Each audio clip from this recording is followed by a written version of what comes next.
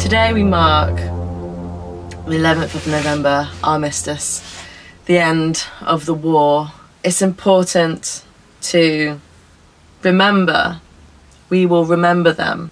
And in doing that, I wanted to read out some of the recollections from the soldiers. That's what we're going to do, okay?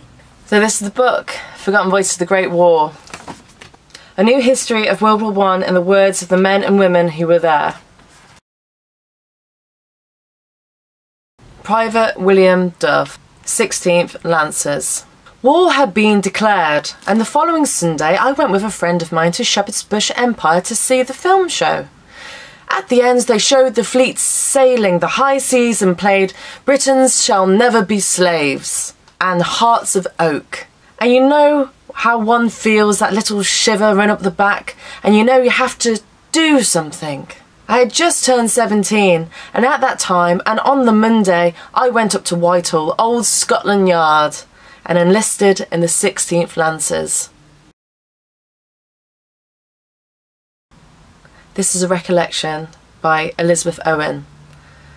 I was 7, and I was playing in the garden when I was asked to go and speak to my grandmother. She said, "Now, children, I've got something very serious to tell you. The Germans are fighting the British, there is a war on, and all sorts of people will be killed by these wicked Germans. And therefore there must be no playing, no singing, and no running about." And then she took from us all of our toys that were made in Germany, amongst them a camel, of which I was very fond. Then we heard that the khaki men were coming to take away all the horses from the village. Everything in the village was done by horses. The station was about a mile or a mile and a half away, and the train was met by a brake drawn by horses. The milk was delivered by horses, and the milk used to be collected from the farms and brought in by the horses to the butter market. There was a farmer who had a lovely pair who we called the Prancers. He thought he would try and hide these horses, but the khaki men found them. They tied them all together on a long rope. I think there was about 20. All horses we used to know and love and feed. Then they started trotting them out of the village, and as they went out of sight, we were all terribly sad. Sergeant Stefan Westman, 29th Division, German Army. During our advance through Belgium, we marched on and on. We never dared take off our boots because our feet were so swollen that we didn't think it would be possible to put them back on again. In one small village, the mayor came and asked our company commanders not to allow us to cut off the hands of children.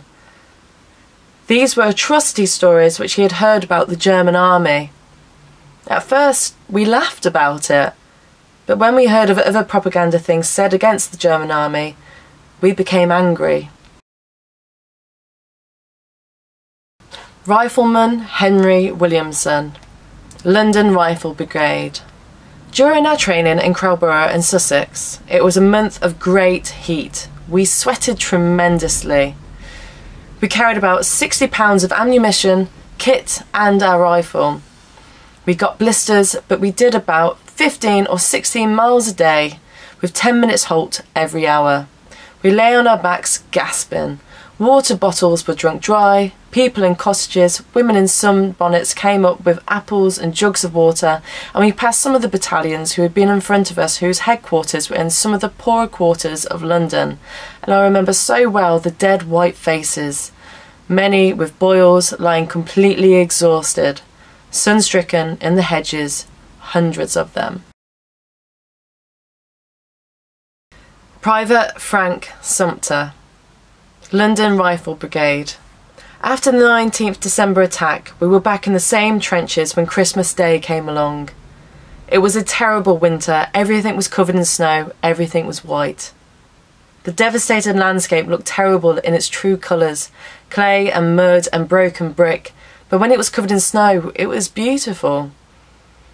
Then we heard the Germans singing, "Silent Night, Holy Night," and they put up a notice saying, "Merry Christmas," so we put one up too. Private Thomas Mikundo, 12th Battalion, Middlesex Regiment. Rats! Oh, crikey. If they were put in a harness, they could have done a milk round. They were that big, yes, honest. Nearly every morning a bloody great thing would come up and stand on its back legs and gnaw at something. I used to line the sights up and give them one round of ball, bang, and blow them to nothing. Private Charles Taylor, 13th Battalion, Yorks and Lancs. I started crawling towards our lines. I had never seen so many dead men clumped together. That was all I could see, and I thought to myself, all the world's dead. They're all dead. They're all dead. That's all I could think as I crawled along. Everywhere I passed, to my left and my right, were dead men laying on the ground. Private S.T. Sherwood. As I slipped to the bottom of the shell hole, I took my torch out, flashed it around, and to my horror, I had a German companion. That was when the terrific stink came from. I thought, heavens, am I going to be spending the night with you? I knew that without help, it was impossible to get out. So I shouted, screamed, and did everything possible to make someone hear me. I shone my torch up in the air in the hope that someone would see the light, but nothing happened. I wasn't one to panic. I was always one to keep cool if possible, but for the next half hour I struggled as hard as I could to climb up the sides, and in the process my trench boots were left at the bottom. But every time I would get within a yard at the top, I'd slide back into this terrible filth again. I reviewed my position and realised I'd have to keep myself going until the morning. First, I decided to sing, and sang all the songs I could possibly think of. I sang, I cursed, I raved, and eventually I prayed. I prayed that help would come before morning. I was sweating from head to foot with all the exertion. Then, as I lay back in the trench, I remembered my old pipe and tobacco, and smoked pipe after pipe. Gradually, I found I was sinking further and further into this mire. The water had gone above my waist, and no matter how I struggled, it was impossible to get out. I knew that struggling further wasn't going to help me, so I continued smoking and singing and shouting as best as I could until my voice had almost gone. I took my rifle and jammed it into the side of the shell hole as far as I could to give me some support, putting my right arm through the sling. Then I either dozed off or became unconscious. I don't know which, because when I woke, the bottom of my body was absolutely paralysed by the coldness of the water, which I could feel creeping further and further up. During this period, the Germans commenced shelling this area. The vibrations made the shell hole shake from one side to the other. I was rather pleased because it gave me something to find interesting. It kept me awake and alive. I was still sinking further and further into the mire. I filled my pipe again and then put my hand into my tunic pocket for my matches and found they were wet through. It was then I began to despair. I thought I would sooner be killed with a shell or a bullet than to die in a bloody, filthy shell hole. From then on, I can remember no more until I thought, can I be dreaming? There are footsteps somewhere. Feebly, I tried to shout until I heard a voice say, "Where are you?" I shouted, "I'm here, in a shell hole." The footsteps went round again for a few minutes, then looking up, I saw a head appear over the top. "Oh my God," he said. Hang on, chum." I remembered no more from that hang on until I found myself in hospital between clean, white sheets. 1916. Gunner George Cole, 3rd Northumbrian Brigade, Royal Field Artillery. I can remember going past the church in Albert with the Madonna. There was a legend that on the day that the Madonna fell, the war would be over. I was a bit of a comic-like, so I said, let's knock it down now and the war will finish. Captain George Jameson, Battalion 1st Northumberland Hussars. I hung my thresher and glenny coat up on the door. Later on, the weather turned freezing and the ground became iron hard. I didn't see that coat for 3 weeks, and when I came back for it, it was so frozen that it broke into pieces. Fusilier Harold Pilling, 1/6 Lancashire Fusiliers. If you'd looked into the latrines, you would have been sickened. You would have thought people had parted with their stomachs or their insides. It was awful. You had to cover it up and just dig another. It hadn't to be too high, else you'd fall down. There were no supports or anything, it was just an open trench, but it was fairly deep. Ordinary Seaman Joe Murray, Hood Battalion, Royal Navy Division. Dysentery was a truly awful disease that could rob a man of the last vestiges of human dignity before it killed him. A couple of weeks before getting it, my old pal was as smart and upright as a guardsman. Yet after about 10 days, it was dreadful to see him crawling about, his trousers around his feet, his backside hanging out, his shirt all soiled, everything was soiled. He couldn't even walk. And so I took him by one arm and another pal got hold of him by the other and we dragged him to the latrine.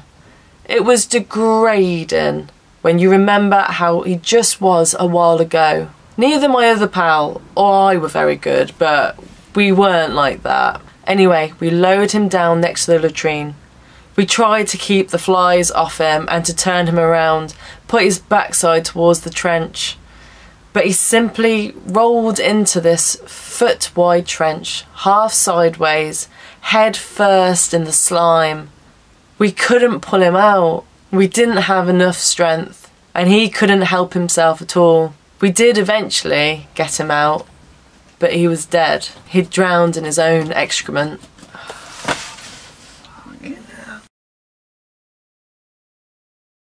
Corporal Clifford Lane, 1st Battalion Hertfordshire Regiment. We were so thirsty that we actually drank out of the shell holes, and God knows what a shell hole contains. It could hold anything, very often parts of a human body, but we were so thirsty we drank it cold without burning it, because you couldn't get a fire very often. Mrs. Scott Hartley, Voluntary Aid Detachment. I was working as a VAD in a hospital in Bulstrode Street in West London. It was a big house taken over by the authorities and all the cases were shell-shocked, which meant they couldn't keep their heads or their hands still. I had to hold them gently behind their heads and feed them, and I also had to write their love letters. Many couldn't say what they wanted to say, or they were probably too shy to tell me. But I used to write for them and let them read them back. I used to say, "My dearest darling," you know, and forever yours. 1918, Armistice. Marine Hubert Trotman, Royal Marine Light Infantry. As we advanced on the village, a runner came up and told us that the armistice would be signed at 11 o'clock that day, the 11th of November. That was the first that we knew of it. We were lined up on a railway bank nearby, the same railway bank that the Manchesters had lined up on in 1914. They fought at the Battle of Mons in August that year. Some of us went down to a wood in a little valley and found the skeletons of some of the Manchesters still lying there with their boots on, very still, no helmets, no rusty rifles or equipment, just their boots. Major Keith Officer, Australian Corps. At 11 o'clock on the 11th of November, I was sitting in the room in the brewer's house at Le Cateau, which had been Sir John French's headquarters at the time of the Battle of the Mons. I was sitting at a table with a major in the Scots Greys who had a large, old-fashioned hunting watch, which he put down on the table and watched the minutes going round. When 11 o'clock came, he shut up his watch and said, "I wonder what we're all going to do next." That was very much the feeling of everyone. What was one going to do next? To some of us, it was the end of 4 years. To others, 3 years. To some, less. For many of us, it was practically the only life we had known. We'd started so young. Nearby, there was a German machine gun unit giving our troops a lot of trouble. They kept on firing until practically 11 o'clock. At precisely 11 o'clock, an officer stepped out of their position, stood up, lifted his helmet and bowed to the British troops. He then fell in with all of his men in the front of the trench and marched them off. I always thought that there was this wonderful display of confidence in British chivalry, because the temptation to fire on them must have been very great. Corporal Reginald Leonard Hayne, 1st Battalion, Honourable Artillery Company. It wasn't like London, where they all got drunk, of course. No, it wasn't like that. It was all very quiet. You were so dazed that you didn't realise you could stand up straight and not be shot. Corporal Clifford Lane, 1st Battalion, Hertfordshire Regiment. As far as the Armistice was concerned, it was kind of an anticlimax. We were too far gone, too exhausted really to enjoy it. All we wanted to do was go back to our billets. There was no cheering, no singing, and that day we had no alcohol at all. We simply celebrated the Armistice in silence and in thankfulness that it was all over. And I believe that happened quite a lot in France. It was such a sense of anticlimax. We were drained of all emotion. That's what it amounted to. Sergeant Major Richard Tobin, Hood Battalion, Royal Naval Division. The Armistice came the day we dreamed of. The guns stopped, the firing stopped. 4 years of noise and bangs ended in silence. The killings had stopped. We were stunned. I'd been out since 1914. I should have been happy. I was sad. I thought of the slaughter, the hardship, the waste, and the friends I had lost. I hope you've enjoyed this mini extract of The Forgotten Voices of the Great War by Max Arthur. It's a fantastic book, and it actually puts a lot of things in life into perspective. And I know it sounds very strange, but this is my go-to book if I'm ever struggling. One of the things I wanted to do whilst living on this narrowboat was to film exactly what I wanted to film. This boat is nearly 100 years old, 1928. There were men on this boat that had seen the aftermath of the First World War, had family members and friends who were in the First World War, had seen the Great Depression that happened as a result. A generation completely wiped from the world. Which is one of the reasons why I wanted to read this. I hope you've enjoyed this little extract, and this is just a little reminder for you to give yourself some love, hug someone you love, tell someone how you feel about them, how much you appreciate them, and take a little moment as well to appreciate yourself. And if you have 5 minutes, make yourself a cup of tea as well, because you deserve that. Good night.